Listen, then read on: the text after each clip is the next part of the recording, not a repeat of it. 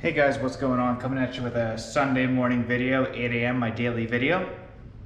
So before I get into this, make sure you like, subscribe, comment below. Really appreciate it if you do so. So today I want to talk about Plhnf, ticker is PLNHF. This is a stock I've held for over a year now, maybe like a year and a quarter. So I've been really quiet in this stock because I was actually buying it really heavily at like the $1.50 to like $1.85 range. I was building my cost base out from maybe like March of last year all the way till like August. Then it started running just based on like some of the news and some of the cash that available and some of the earnings that were coming out all last year. Kind of beat expectation. They adapted to what happened and they started like basically having a successful delivery service. Really a lot of good things. So I kind of held off and was a little quiet about the stock for a while. Didn't obviously sell one share of what I own, but I did actually average cost up, which was a little painful. I did it Friday. It was a little painful to do so just because it's such a big average cost up, but I'll tell you why I did it, obviously in this video. So what did I buy it? I actually bought it $6.57.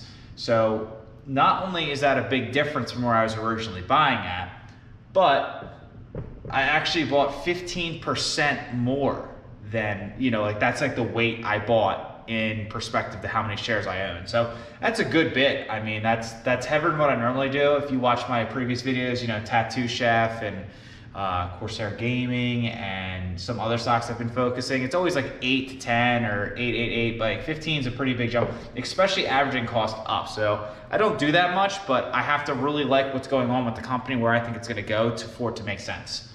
So my cost base was $2.20. The reason is higher than that. I was actually buying a little bit in, maybe it was like September. I was buying it at like the 350, 330 range because I liked more news. They were smashing earnings. They launched the Orange County date saying like, hey, it's coming out.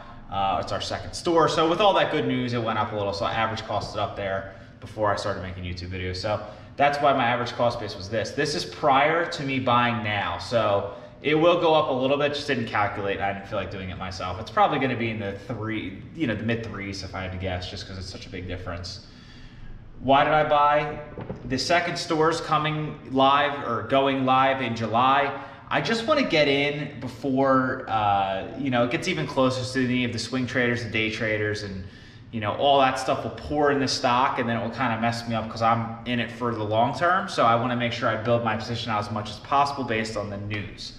So it did run up to like 7 something last week or the week prior, and I didn't want to buy at all-time highs. And I knew there wasn't any crazy good news recently, and they might just be riding the hype on like it, going live in August, and there's a lot of good news going on. But there was no reason to buy on that high peak. So I waited for it to come down, and that's kind of what I pulled the trigger at, obviously, this week.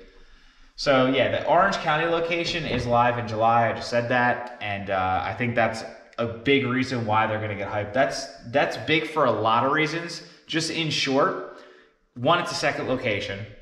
2, there are hundreds of employees that are going to work there. 3, they can then distribute their product to other locations or other stores in California. So because it's not federally legal, you can't trade across state lines. Their first store, their big first superstores in Nevada.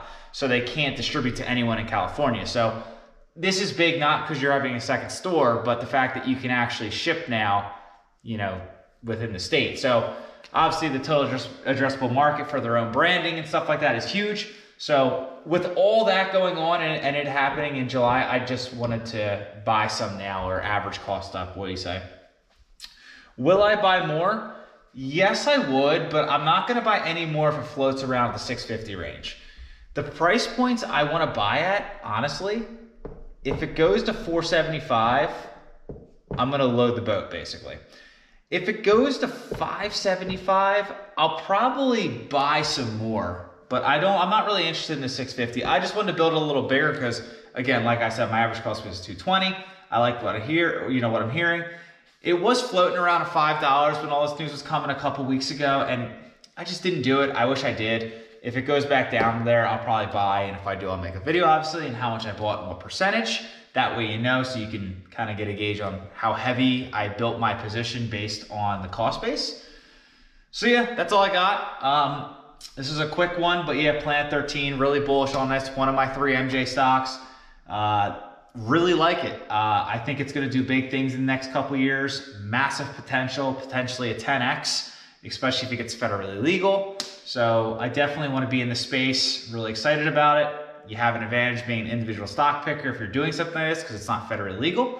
Therefore, the hedge funds and all the big guys can't get in it yet because it's not federally legal. So you have a real big advantage here buying before it's federally legal. And it will get there one day. When? I don't know. It could be a year. It could be 5 years. So I'm willing to wait though. So that's all I got. And make sure you like, subscribe, comment below, and peace.